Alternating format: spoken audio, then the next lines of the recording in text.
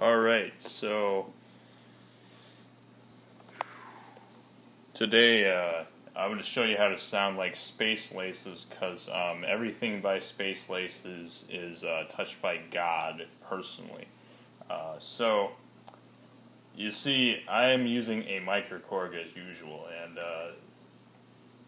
pretty much there's like all these parameters like the oscillator and stuff, but for this sound all you actually need is a sine wave with some cross modulation, about 24 out of 127, so whatever fraction that is in your DAW or microcorg, either way you can do it.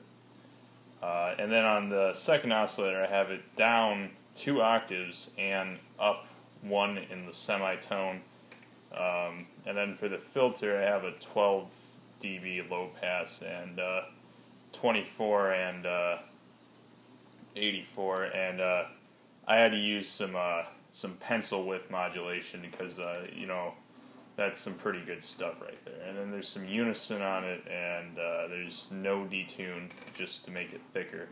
And the amplifier, which is sort of like a distortion, is on. And the LFO1 is a sawtooth because that makes it grating, and it has 16 on the LFO speed, and it's not synced to a time like the second LFO. And also I attached the mod wheels to the detune of the oscillator 2 so that it would create a weird warbling effect. So here's the sound.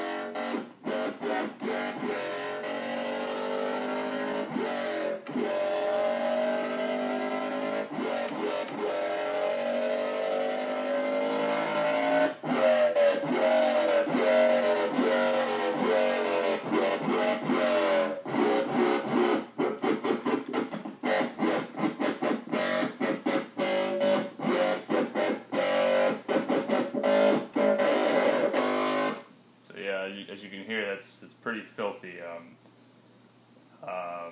That's about as much of a tutorial as I'm going to give you, because I don't actually want to spoil my secret to this sound, because it's pretty much exactly what they use for the X-rated remix of Space Laces, only tweaked a little bit so it can be done on the microcorg. And the thing that's a big surprise here is that there actually is nothing else to the sound but just a saw and a sine, and some unison, and a filter, of course. And then this weird...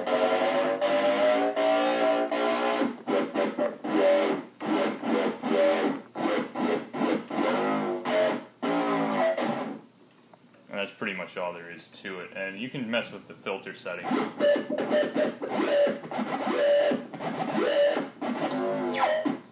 And get some really tweaky...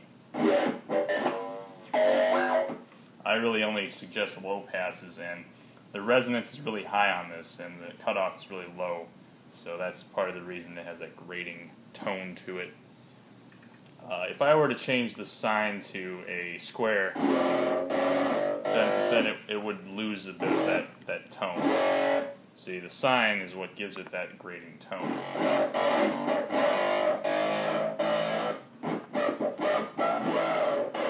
So yeah, that's about all there is to it. But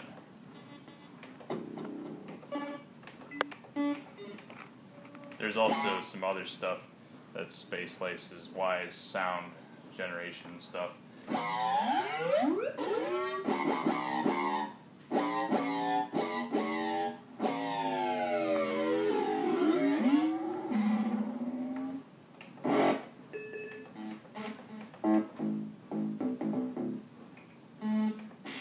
And then there's this sound, which I'll explain in the next tutorial.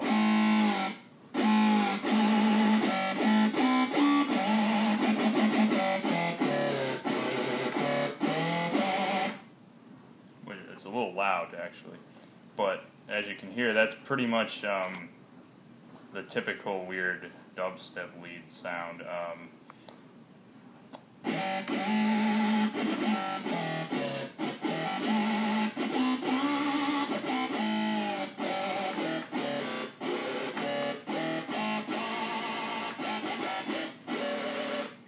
Yeah, pretty fat. I'm not actually going to tell you how to do that one in this video because that's a complicated ass sound. And then there's this knife party sound.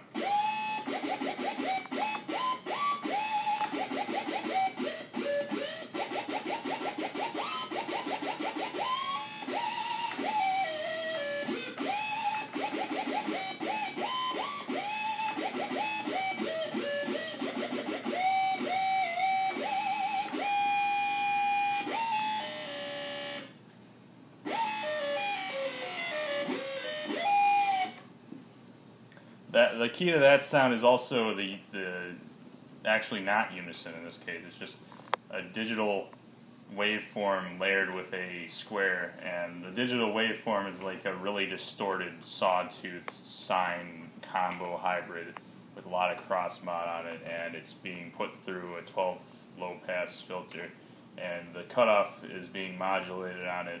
Well, I don't think you even want to know how to make that sound because it's a little too complicated.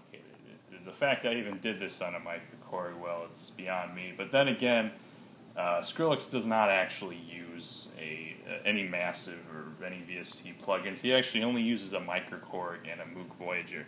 And you know why that I know that's true? Because I worked with him once. Only once, though. I sort of pity that. I kind of, you know, I'm like the best producer on the planet, so it's kind of a shame. Yeah, on that awkward note, let's play something more. Oh, there you go.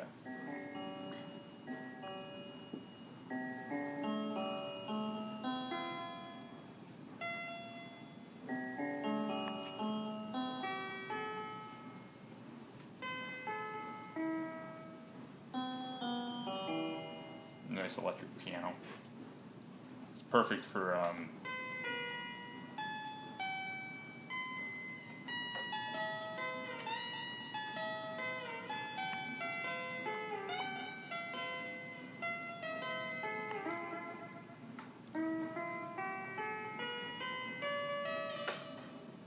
pretty much Careless Whisper electric piano version. I'm not actually going to show you how to make that sound either, but that's partially a digital waveform that would normally be made on like a DX7. You know, you can't ever beat hardware. Software is pretty crap anyway. There's a reason that I use this synth and not Massive or FM8. You see, all you people using that are wrong. Completely dead wrong. Don't use VSTs. They were actually crafted by Satan.